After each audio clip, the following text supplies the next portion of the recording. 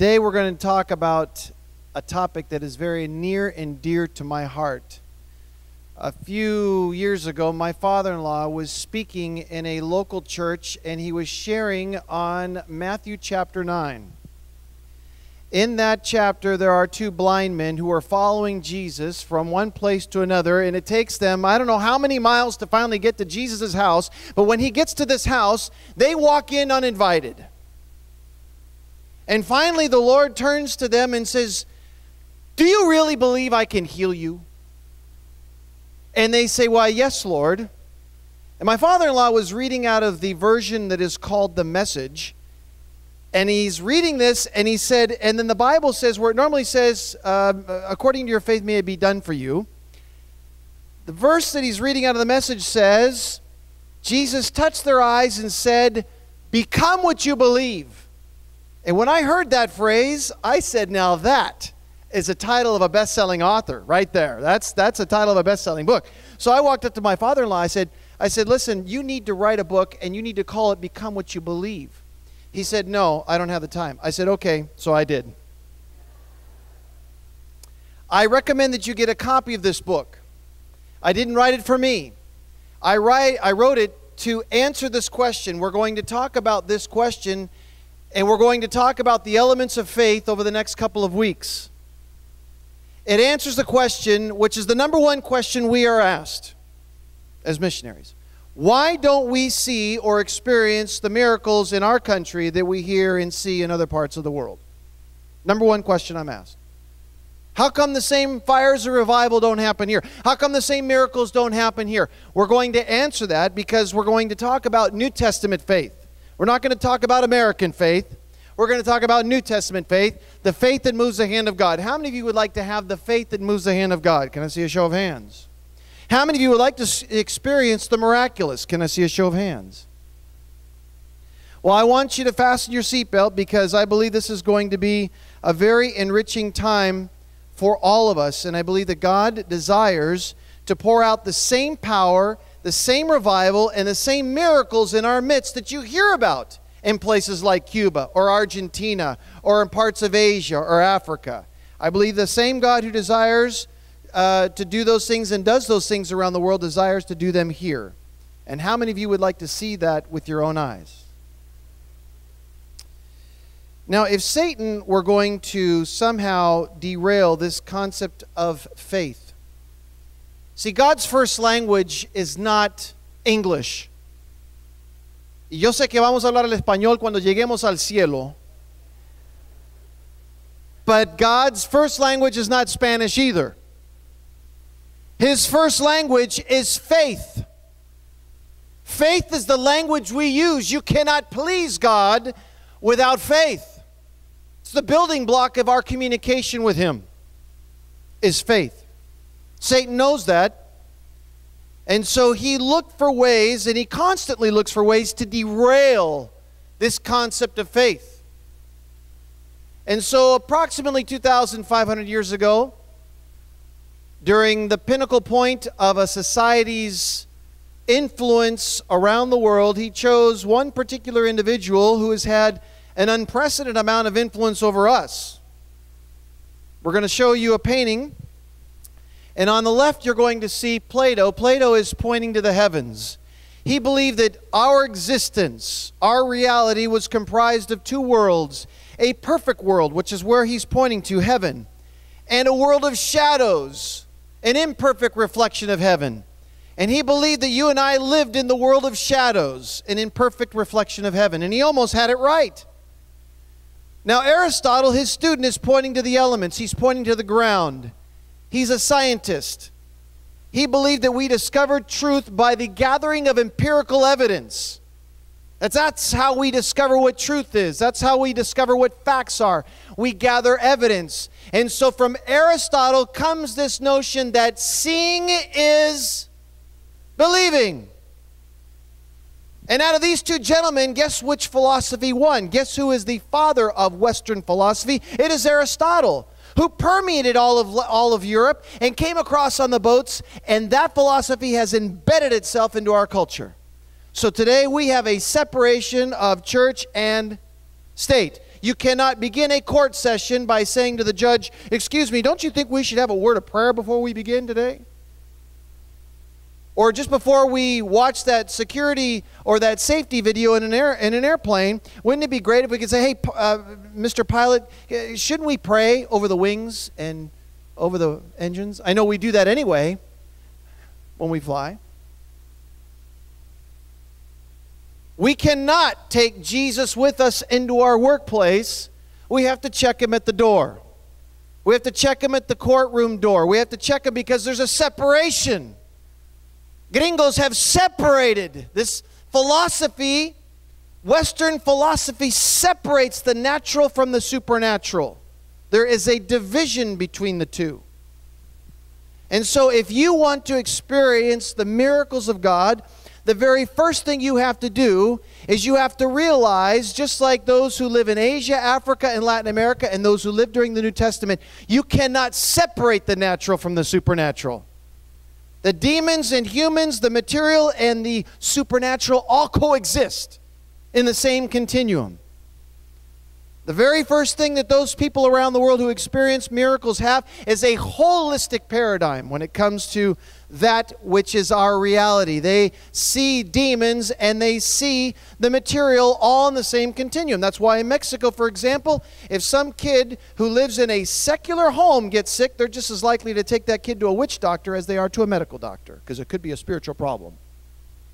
Notice what Paul says. Someone who is highly educated, someone who is very left-brained, he recognizes in 2 Corinthians 10, 4 and 5, the weapons we fight with are not weapons of the world. On the contrary, they have divine power to demolish strongholds.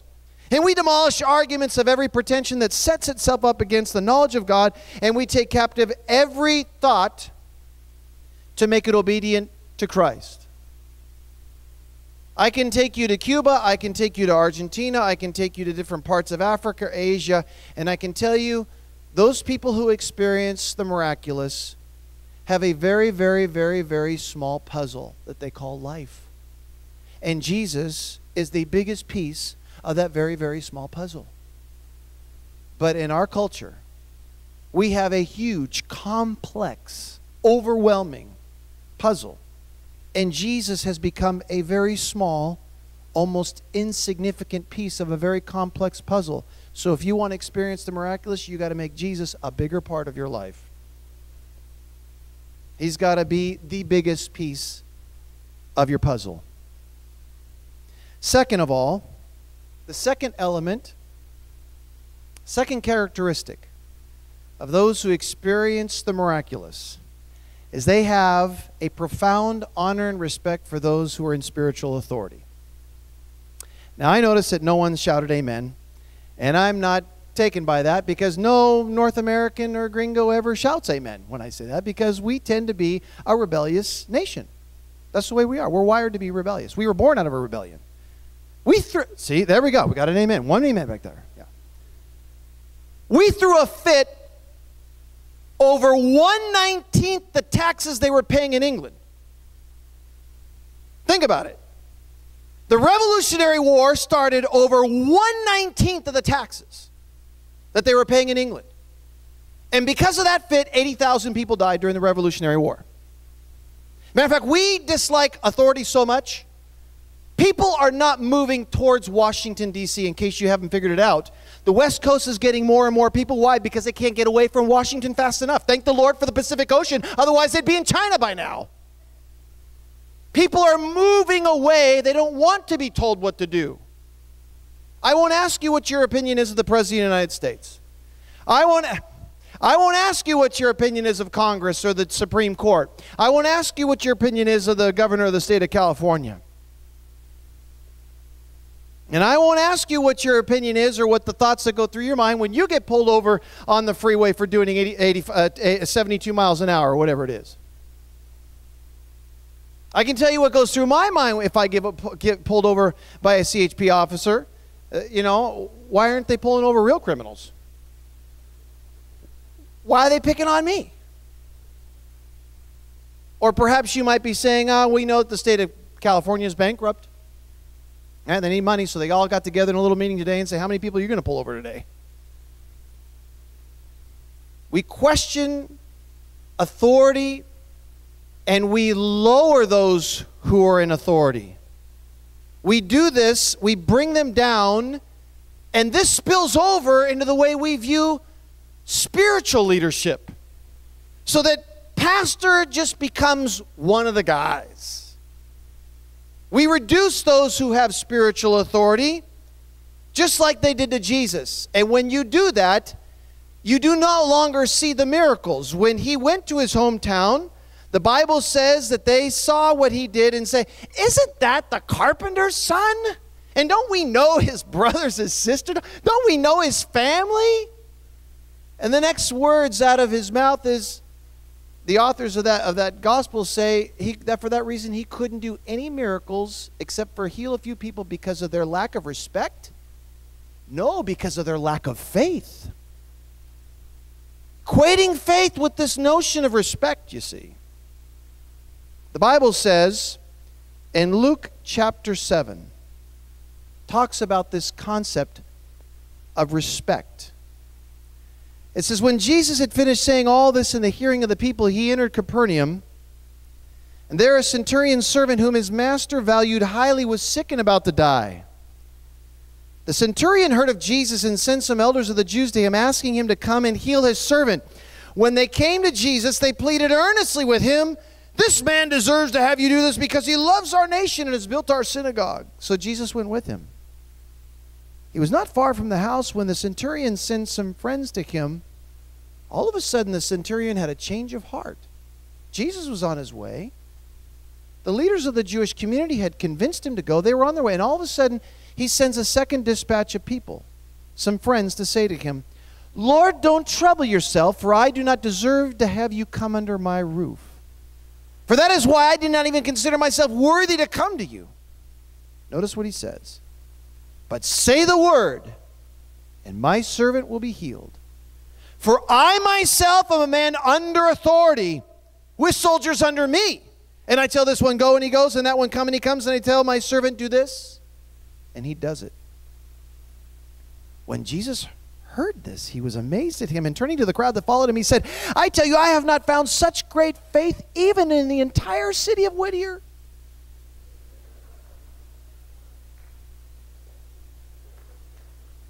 And the men who had been sent returned to the house and found the servant well. Notice that Jesus did not say, "I have not seen such great respect." He did not say, "I have not seen such great honor." He said, "I have not seen such great faith." And notice that Jesus is not talking about an Israelite. He's talking about a foreigner, which is one of the reasons why these half of my audience, by the way, in case you don't know, I have a program on Radio Nueva. Half of my audience is illegal. Half of my listening audience is illegal.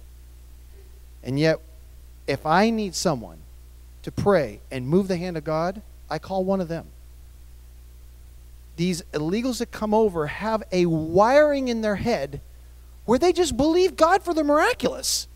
They haven't been here long enough to be contaminated by our unbelief. Simply put, Aristotle's influence over them has not taken place. So when they come into this country, when they are in the countries of their original homeland, whether it's Cuba, Asia, they haven't been affected by this Aristotelian mentality. And oh, by the way, they do respect those who have spiritual authority. They do show honor to those who have spiritual authority. And I'll tell you why, because what comes around goes around. I know what you're saying. First of all, I do not pastor this church. I love this church. This church has supported me, but I do not pastor this church.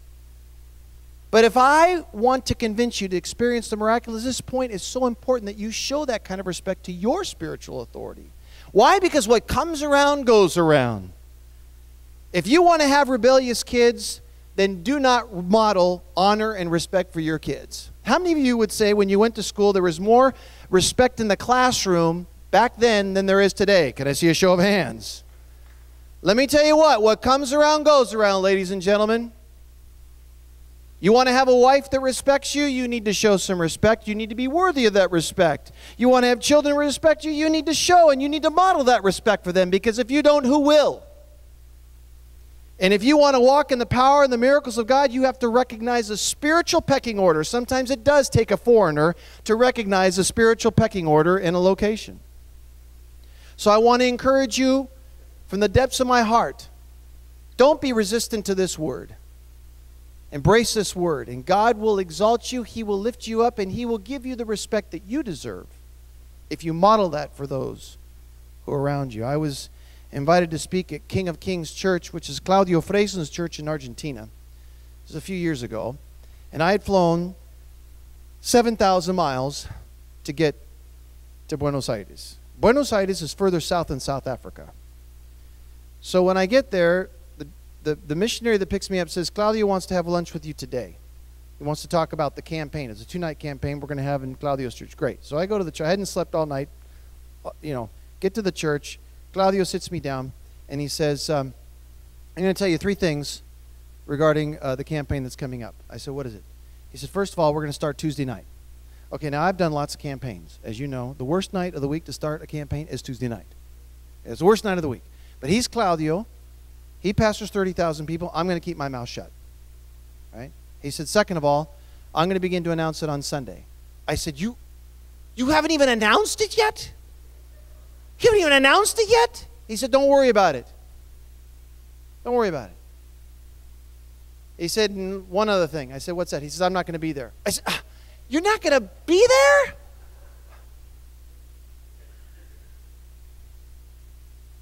He said, don't worry about it. I said, okay, well, listen, I got a radio program. I need to come by the church on Tuesday. Can you have the driver pick me up at 2 o'clock in the afternoon? That way I can go and I can interview a few people. And after I interview a few people, I can go back to the hotel and get ready for the service that night. Not a problem, because I want to upload their testimonies to the server. Not a problem. So the driver picks me up at 2 o'clock. I go to the church. I interview a few people, and I walk out the church. It's like 4 o'clock in the afternoon. I walk out of the church, and there's 500 people standing in line in front of this church under the pouring rain. And the driver's got an umbrella over me. And I said, what are these people doing here? He goes, you mean the people standing in line? I said, yeah, what are they doing there? He goes, they're standing in line. I said, I know they're standing in line. Why are they standing in line? He said, they're waiting for the campaign to start tonight. I said, the campaign that we're beginning tonight at 8 o'clock? I said, it's 4 o'clock in the afternoon. He said, by the time the campaign starts, there will be 2,500 people lined up here. Now, as I walk by that line, I do have a shred of wisdom. Not much, but a shred. So I kept my mouth shut. But I was thinking to myself, as I was walking by that line, looking at those people under the pouring rain, I thought to myself, I know the guy who's coming to preach tonight. And I wouldn't be standing in line to hear him. And I like him. Don't get me wrong, I like the guy. He's a nice guy. 4 hours in the rain, I'm not sure about that. The Lord spoke to me and said, they're not here to hear you, they're here to hear me. They're not here to hear you, they're here to hear me. There is a spiritual pecking order that one must fall into. So I went back to the hotel room and I asked God to give me His word, not my word, His word. For these people who are seeking Him, not me. Because as they honor me and they show God respect, guess what happens? Miracles happen. The service began that night at 8 o'clock. What time did they pick me up at the hotel? 8 o'clock.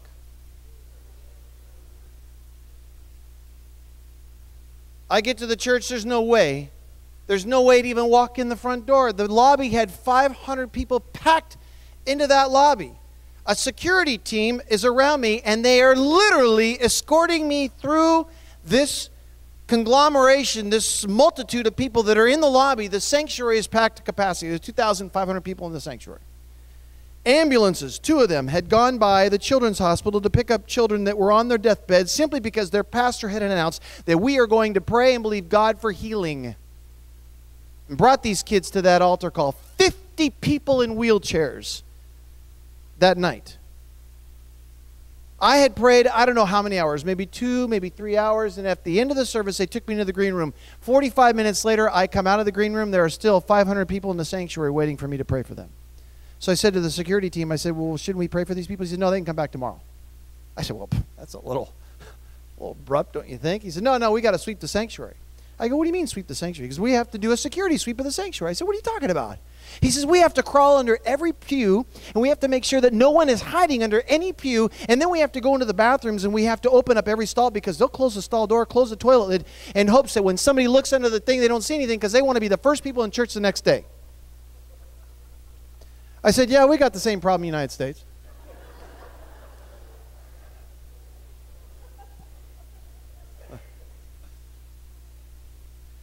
Honor and respect not only for the servant of the Lord, but for the King of Kings and the Lord of Lords. They have a profound respect for the presence of God, a profound respect and honor for the King of Kings and the Lord of Lords. And thirdly, there's 10 characteristics. We'll talk about these characteristics over the coming weeks. But thirdly, is the sense of urgency and desperation that they have around the world far super exceeds ours. We have lost really what urgency and desperation is. We have what we call first world problems. We have first world problems. You know what a first world problem is? A first world problem is, for some reason, this text will not go through. Everybody else has a smartphone, mine's a dumb phone. That's a first world problem. We become desperate for things that the rest of the world has a very difficult time dealing with. My mom was telling me just 2 days ago that she was sitting in a board meeting in her homeowners association where they were arguing for 3 hours whether it should be Cox Cable or Time Warner.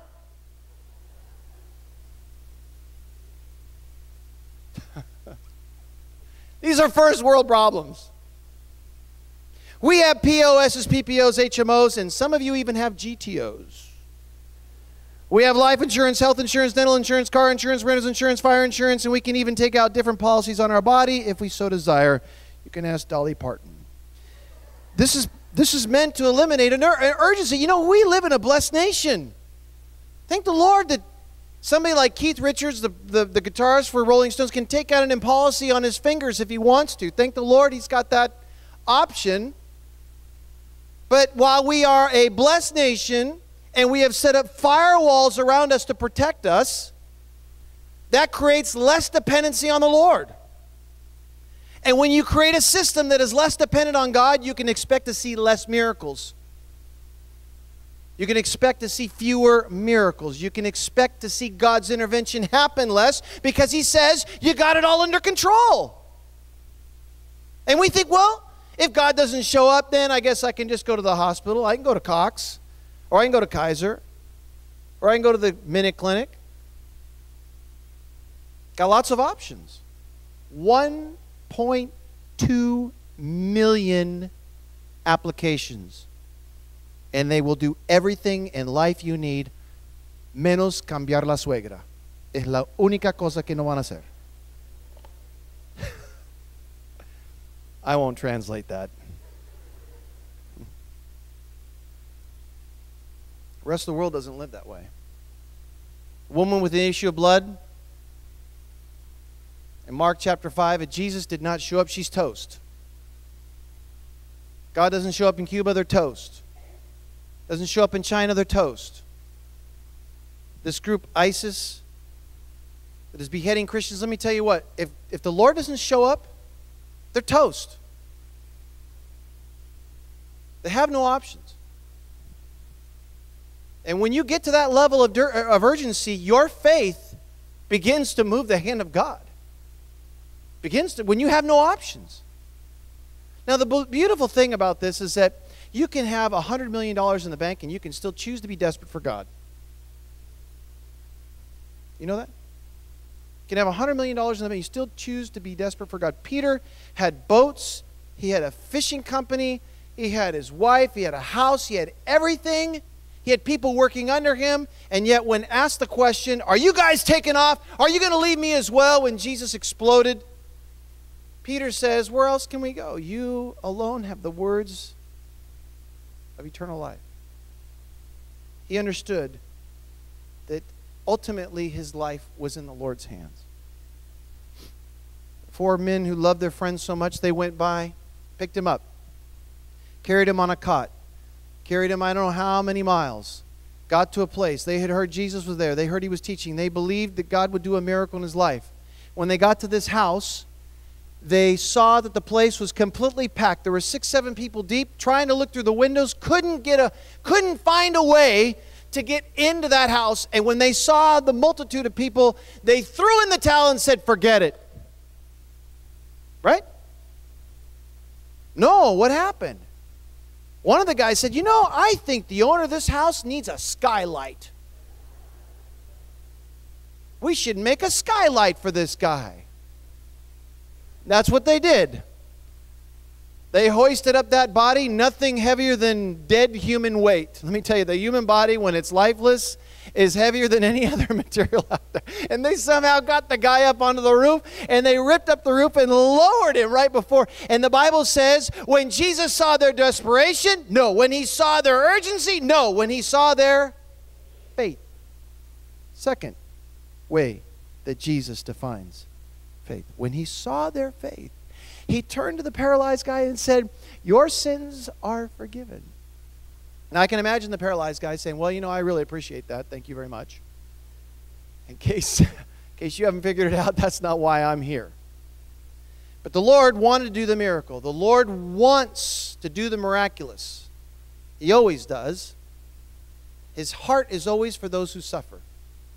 I don't care what kind of baggage you came in the door with this morning. I want you to know, beyond the shadow of a doubt, that if you have suffering in your heart, God's heart is with you, no matter how you feel about yourself. He always has compassion on those who suffer. And he wanted to do a miracle in this young man, but he couldn't because of the sin that was there. And so he had to first remove the barrier before he could do the miracle. And sometimes God doesn't do the miraculous in our life simply because there is a sin, or there is sin in our lives that must be removed. And so that's why he says, son, your sins are forgiven. With that, all of a sudden, Luke's attention and all the things that are developing in the story is diverted because of a religious group that rises up in opposition and begins to say things like, who can forgive sins but God alone? This man is blaspheming. And now Jesus has to put out this fire. The same thing happens in our churches across the nation. The Spirit of God wants to move. He wants to bind up the brokenhearted. He wants to heal those who are suffering. He wants to bring salvation to that house that is lost, but he can't because there's a group of religious people that are too concerned about the air conditioner, or perhaps mad about the music or the style of the music, or the fact that we don't have enough hymns or too many hymns, or it's too fast or too slow, or the sermon's too long or too short, or that person's got a new tattoo, or that person's wearing this or that, or whatever it is that they're interested in. They're talking about everything else but the central message of the gospel.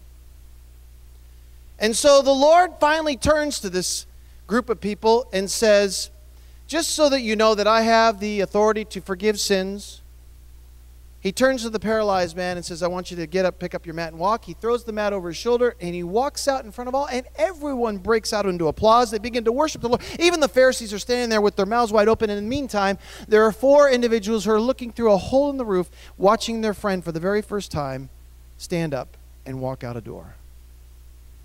Urgency and desperation moves the heart of God. I close with this final illustration. We had our first campaign, first night. Gave an invitation for people in a marginalized, impoverished community to come forward to receive healing. The very first person that is coming forward is a little 8-year-old, she's an 8-year-old little girl, and she's being, well, she wasn't the first person.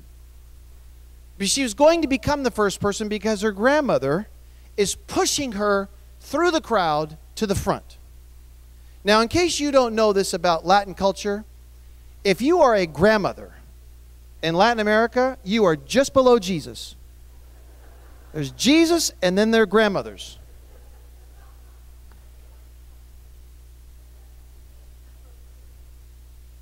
So this grandmother is pushing this kid to the front. I leaned down and I said, well, hi, sweetheart. I said, what can I do for you? Immediately her grandmother interrupts and says, she's missing 3 ribs. We need a miracle. We don't have the money. We took her to the clinic earlier today. She's missing 3 ribs. She's going to be an invalid. She's not going to be able to walk. We need a miracle because we don't have the money for the operation. So we came so you pray because we need a miracle. I thought, well, there's no pressure. So I leaned down and I said, well, sweetheart, I said, do you believe the Lord can heal you? And she was just trembling. I said, okay. I said, let's pray. So we prayed. And after, I don't know, a few minutes, I continued on because there was 299 other people to pray for that night. So at the very end of the night, I feel somebody tugging on my jacket. I turn around and it's this little girl, Vivian. I said, well, hi, Vivian. What can I do for you? She said, I believe the Lord has healed me. Now I heard 4, 5 amens. 4 or 5 amen, which is pretty good actually. Let me tell you how they respond in Cuba when I say, yo creo que Dios me ha sanado. When I use the phrase, I believe God has healed me, you know how they respond in Cuba? Hallelujah! Gloria a Dios! Amen! That woke you up. As it would if you were sitting there in Cuba. Respond the same way in Africa and respond the same way in Asia. You know how we respond in Gringolandia? Oh.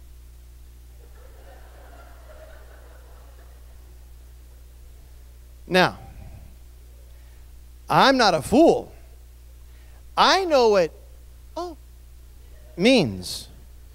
Do you know what it means? It means seeing is... See, you're all Aristotle disciples here this morning. Now, I don't want you to feel bad. Because when Vivian said to me, yo creo que Dios me ha sanado, I went, oh.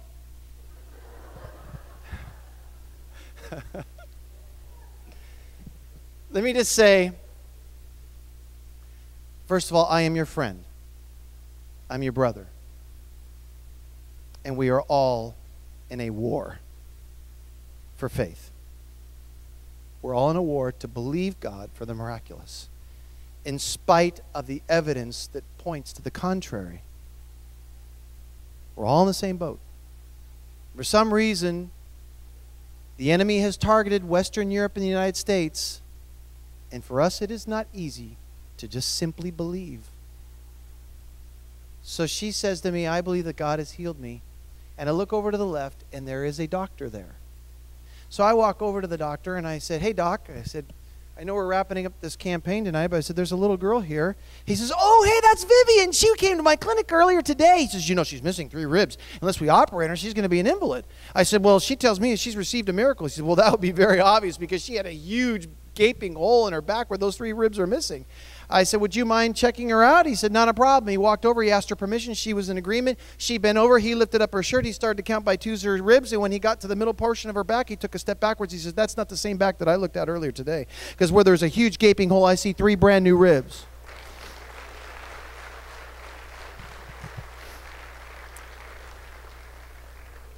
This sounds a little bit more like Cuba right here, ladies and gentlemen.